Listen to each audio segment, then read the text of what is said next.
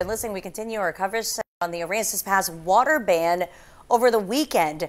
The city issued the warning due to the possibility of antifreeze in the water supply. Lab tests deemed the water safe for consumption. And our Patrick Johnstone has more tonight on what's next from Aransas Pass.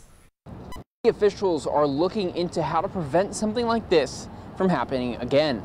Showering with gallons of water. That's what my weekend was like.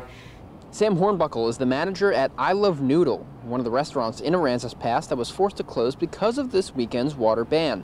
Hornbuckle said the owners went and bought water when they heard about the advisory. We got cases after cases. As soon as we heard about it, they went out and started buying everything they could.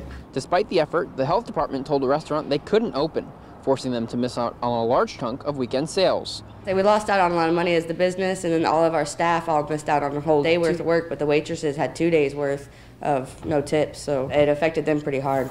The city and state worked quickly to get water samples sent to 2 labs for testing. The okay was given Sunday morning. It was Harbor Freight that originally notified the city of a lack of a backflow preventer in the building the business was moving into, a device used to protect potable water supplies from contamination or pollution. And all these years, it's been indicated that everything was okay, that a backflow preventer was in place. That was not the case. We have a lot more inspecting to do to make sure that it doesn't happen again. City Manager Gary Edwards said he will work with the mayor and city council to make sure ordinances are in place to make sure backflow preventers are in buildings where they are needed. Edwards also said the city is working with TCEQ to get training on preventing something like this from happening again. Reporting in Aransas Pass, Patrick Johnstone, Chris 6 News.